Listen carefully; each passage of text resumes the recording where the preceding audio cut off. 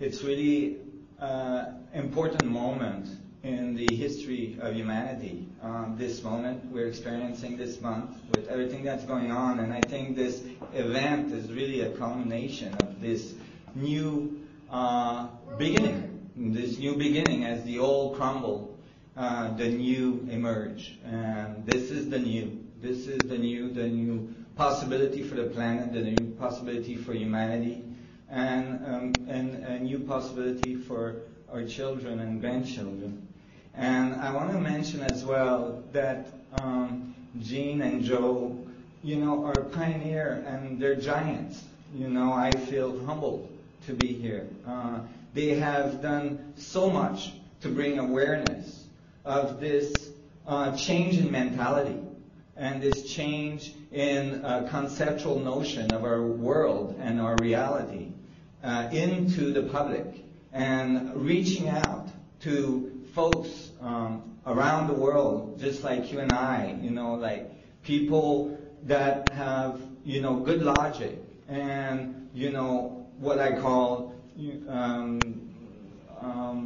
common sense, which is not so common, and that just is so important. And in one way, it takes a lot of courage to do that. So thank you so much for your work, because it as well opens the way for people like these inventors and I that have worked in the dark corners in some laboratory setting or some desk somewhere writing formulas, to be able to bring it to the world. And typically we're not going to get the support of the established scientific community, but if we get the support of the public at large, because it makes sense, because it has common sense, then we are able to push and force the established community to take a look at it, a real look. And I've had to sit and stand in front of some of the biggest physics, buff in the world, and tell them that they're fundamentally wrong about some things. They've got a lot of good things going, but they're fundamentally wrong about some other things. And one of those is that you can look at the world and think that things in the world defines the space, or you can look at the world and say the space defines the things. And what I'm saying here, in a funny way, but what I'm saying is really fundamental. That is that in the concept that the structure of space, from that structure emerge all things, and all things return to, starts to give us a foundation for a new concept of energy, a new concept of gravity, a new concept of electromagnetism, and the forces of nature that comes together that produces our material world.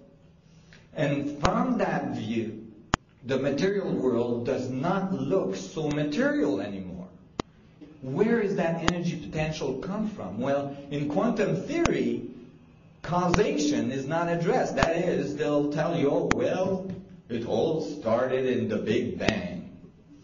The Big Bang has become the god of science. If you don't know where it comes from, it came from the Big Bang. And then if you ask, where did the Big Bang come from? That's voodoo. My view is that maybe we need to understand the source of that energy structure. And it became clear to me that the natural world, I was very involved in climbing, I was very involved in skiing and mountaineering and so on. I observed the material world very closely, and I could see that the material world was like a growth of the vacuum structure, that the space-time manifold was emerging and producing very specific pattern structures in space that we called material world, but that it emerged from space itself.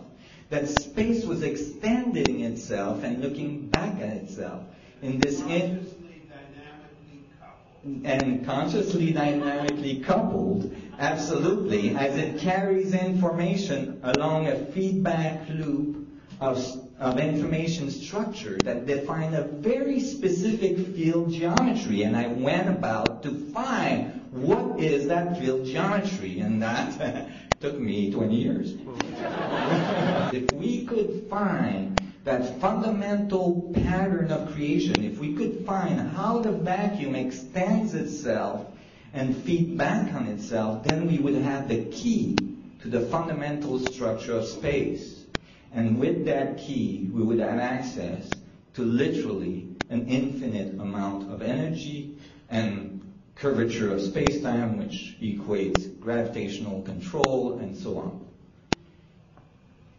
Beyond that is the fact that realizing that this infinite nature is actually present in you, in every one of your atoms, and that because of that infinite nature, you are connected to all things in the universe at all time, that you're dependent on the structure of the vacuum for every billionth of a second that you exist, that you are actually exchanging information with all of the universe through every one of your atoms right now in this room in order to breathe, experience, assimilate the information, and feedback information, that you're an active participant in the universe creation right now is the ultimate understanding, the ultimate message of this new energy technology. That is, the energy, the technology, and you are one. Because if we can write the equations, if we can make the mainstream scientific community understand the theoretical functions of it, then we stand a chance to be able to apply it in the most powerful way to our society and move on to a new level of existence, which I call the galactic society. A society that is no longer confined to the surface of their planet, that has infinite amount of goods, infinite amount of power. A society that lives in abundance instead of scarcity, that has a concept that value is only based on the creativity of the one that has it in hand.